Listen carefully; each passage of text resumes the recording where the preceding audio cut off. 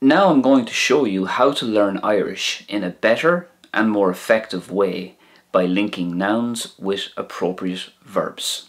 All will be revealed in a few moments. If you would like to learn more about the Irish language, whether it's study skills like what we're about to talk about now, or verbs, words, phrases and lots more, then hit that subscribe button and don't be afraid to tickle the bell notification as well, where you can be notified whenever I upload a new video. A verb is a word that describes an action. A noun is a person, a place, or a thing.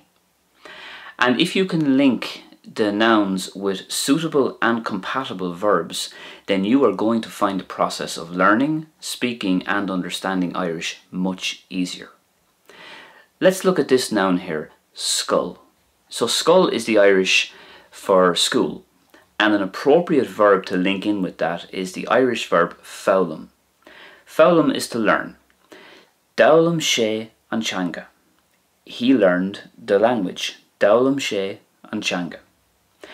Another noun we can use is coláiste. Coláiste is the Irish for college. And a really good verb to use with coláiste is ulvig. Ulvig. So ulvig is the Irish verb to prepare.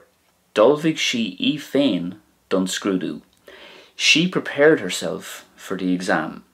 Dulvig she I féin dun scrúdú. Cruinniú is the Irish word for a meeting. Cruinniú. And a great verb to link in with that is freastal. Freastal, which means attend. Drastal sé ar an gcruinniú. He attended the meeting. Drastal sé ar an gcruinniú. So here's these nouns again and the appropriate verbs that will link in nicely with them. Skull and fowlum, coláiste and ulvig, and cruinniú and freastal. And of course they are compatible, so you could use fowlum and link it in with coláiste as well. And you could certainly link in ulvig with cruinniú, because you would prepare for the meeting just like you would attend college or attend school. So they are very much interchangeable. So let's focus on one noun now, cluiche. Cluiche is the Irish for a match, cluiche. Let's look at some verbs that will be very suitable to use with cluiche. Immer, buig and Kyle.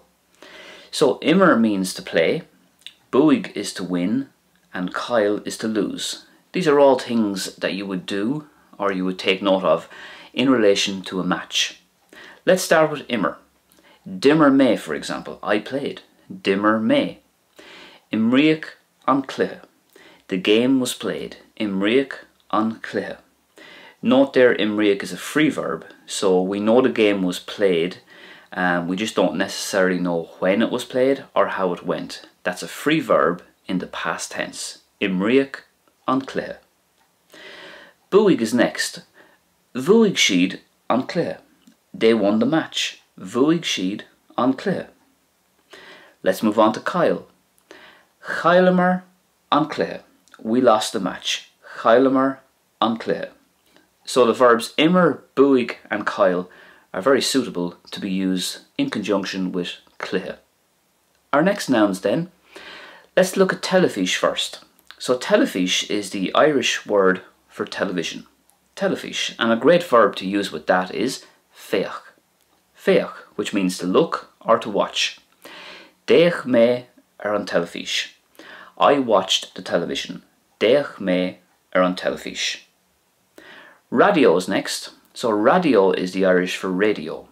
Radio, and a great verb to use with that, probably the best one, is éist. Éist, which means to listen. So for example, d'éist me, I listened. The past tense, d'éist me, I listened. Éistin sé leis an radio ar maidin. He listens to the radio in the morning. Éistin sé leis an radio ar maidin. So here's a list of all the verbs I've mentioned in this video and the appropriate nouns that go with them. You can link these. Some of them are interchangeable, and if you can do this and practice this on an ongoing basis as you learn Irish, it is certainly going to make it easier to learn and understand the Irish language. If you enjoyed this study skills video, then please give it a thumbs up. And don't forget to let me know in the comments section some of your favourite nouns and verbs that work well together. I will be back very soon with another video. Thank you very much for watching. Slán go fóill.